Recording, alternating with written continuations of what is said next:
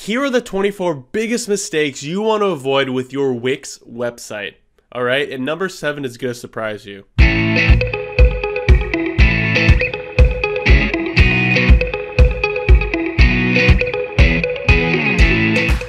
Hi, my name is Cedric Harris, and today I'm going to go over step by step a multitude of different mistakes that can happen with a website. Now, this can happen to anybody, but I'm going to lay them out for you one by one. Now, the first thing is that most people don't realize, but let me show you something.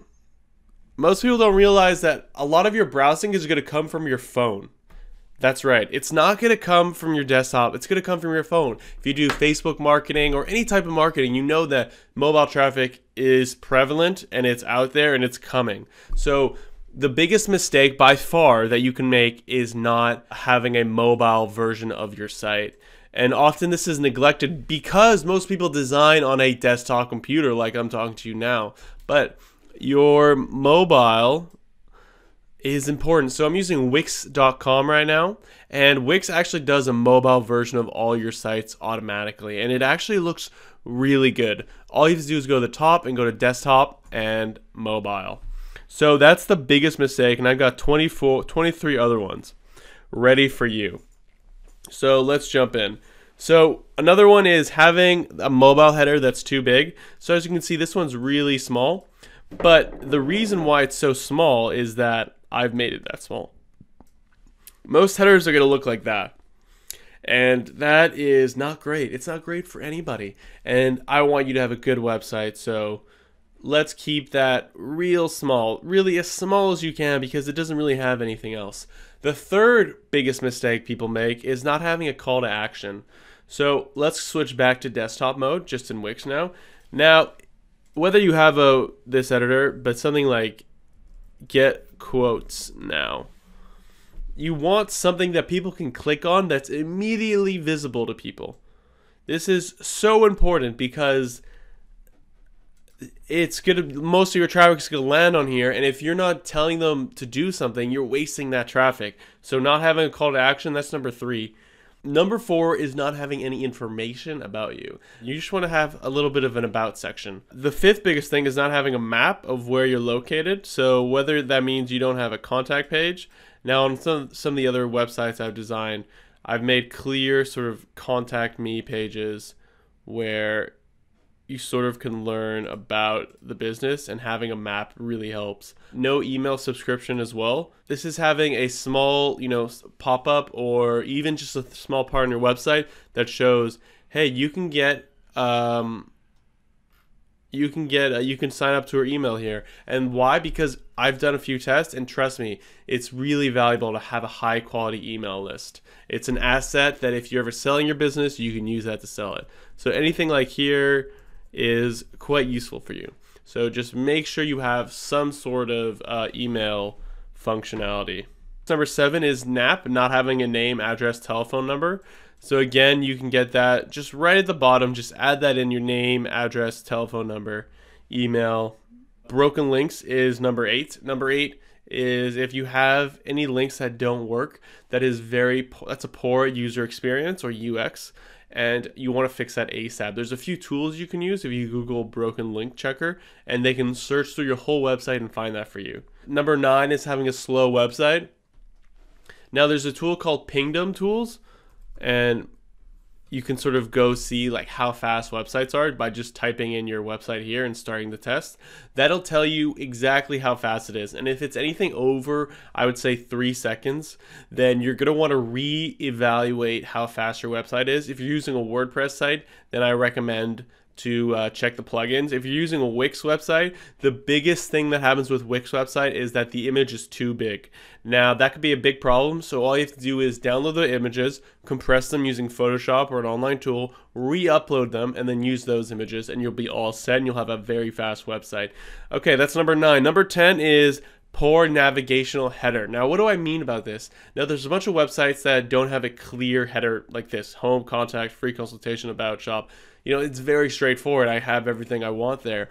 But what you don't get is some people who don't have a header or don't know where to go. And this is fine if it's a sales page, but generally you want to make sure you have a very clear and easy to define header. Number 11 is having too many fonts. Too many fonts. Now, I love fonts. Don't get me wrong. Montserrat to Garibond to, I think we all have our favorite fonts, but trust me, you don't want to go all hipster and have 20 different fonts in there because it's not going to look good. It's not going to look good for anybody. So I recommend stick with a few fonts.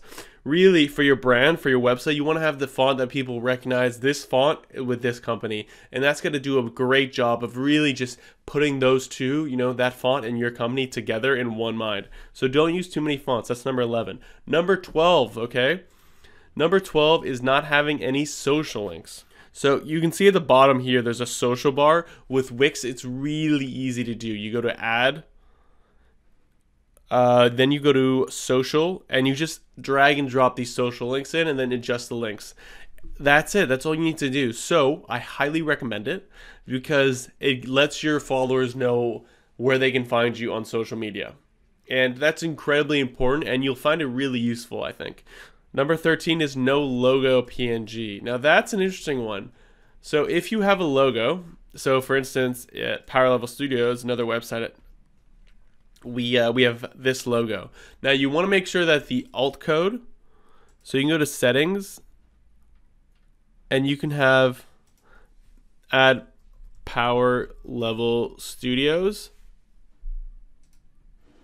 and that way what you can ensure is that when people search your company, they can find the logo and then talk about you in the press by using your logo, because then it's going to show up in Google Images. And that's a huge help when it comes to, being talked about either on social media or, in traditional publishing.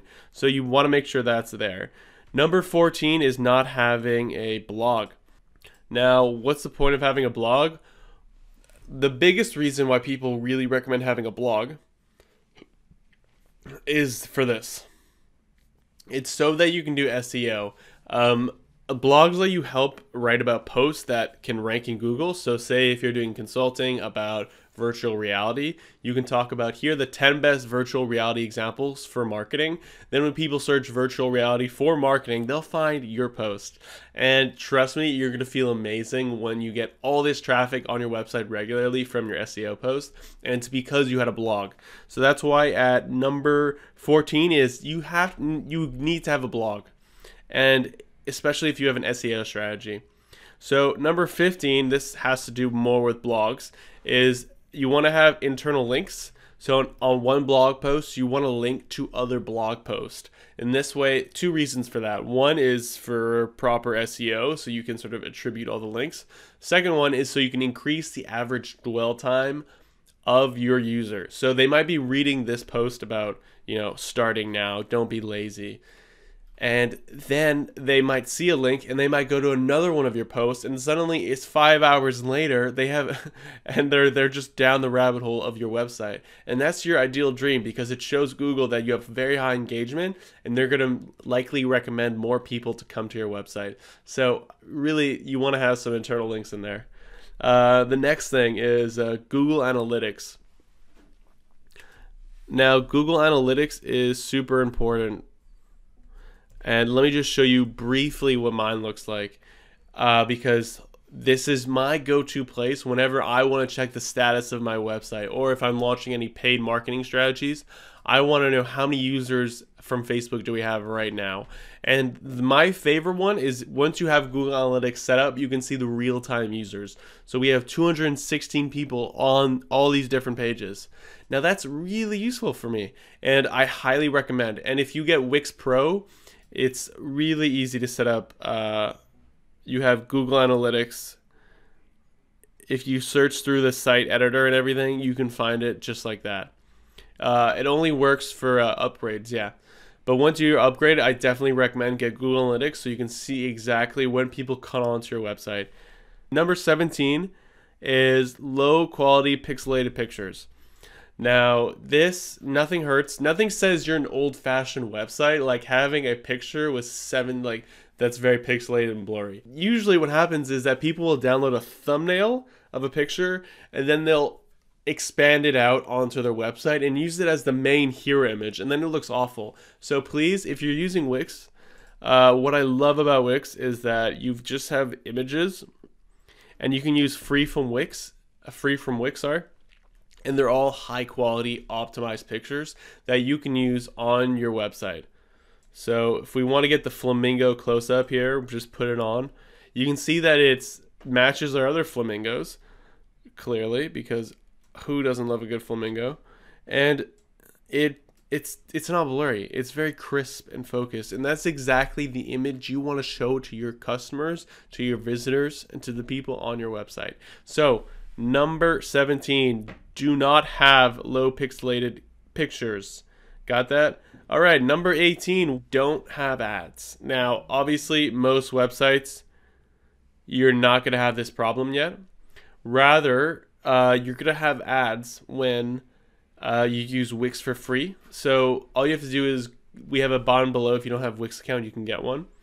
But basically, you don't want to have these ads on your website when you're showing them to your audience. So with that in mind, just upgrade, and it automatically removes all ads. If you're using another platform, I definitely recommend it. So number 19, following up on ads, is you want to have, now bear with me here, you want to have a great domain. So in Wix, you can just click publish in the top right corner. That gives you what your site looks like, the URL. And you can see my URL doesn't look, exactly professional. It doesn't say google.com. Rather, it says cedricyard.wixsite.com/MVP-site. Now, that doesn't exactly roll off the tip of your tongue now, does it? But what it can do for you is Wix makes it really easy for you to change this. In fact, this is a website I built for a client, and as you can see, it doesn't have that Wix URL slug before it. So all you have to do is, when you upgrade, you can either get a free domain, or you can connect your GoDaddy or Namecheap domain to Wix by just changing your name servers. It's really easy to do. But again, if you're making a website, the 19th biggest mistake you can make is not having a great domain. Number 20, all right, number 20 is about readability. It's about user experience, because number 20 is about having bad fonts. Now, what do I mean by bad fonts? So I first learned about this a couple years ago when I was working in a disabilities office, and a researcher came in and he told me, he says he sees this all the time, but you have fonts that are too thin, like apple.com thin, and you can't read them. Now, I've actually made this mistake on the website to show you that. You can see ambition is the first step towards. Now, you can read it out because the contrast is quite high, but what you'll notice is that it's not as easy to read as My Stunning Website. That's easy to read. You see that right away, don't you?